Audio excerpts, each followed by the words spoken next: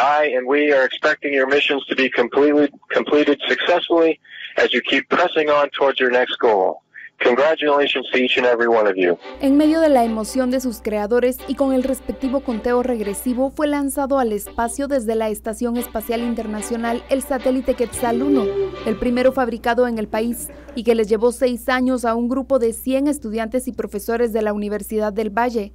A partir de hoy, el artefacto ya orbita la Tierra y ha comenzado a enviar información. El día de hoy, básicamente a partir de hoy, solo podemos recibir señal del satélite para bajar la información y enviarle el comando para que pueda capturar imágenes. Es decir, ya hoy no podemos modificar los programas que él tiene cargados en su computadora.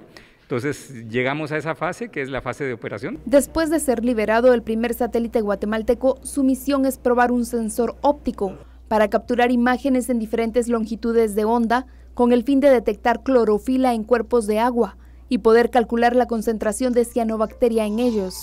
Y como la ciencia no se detiene, el próximo objetivo ya está en proceso. Se trata de un experimento que podría llegar al espacio el próximo año a través del proyecto Artemis de la NASA. El mes pasado fabricamos 25 piezas para un experimento que va a volar al espacio el próximo año en una de las primeras misiones del proyecto Artemis de NASA.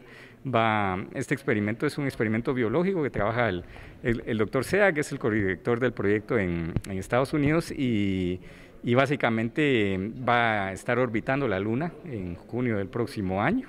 Por ahora se monitorea la información que envía el Quetzal 1 a la Tierra, y se espera construir un próximo satélite el próximo año en conjunto con el Tecnológico de Costa Rica.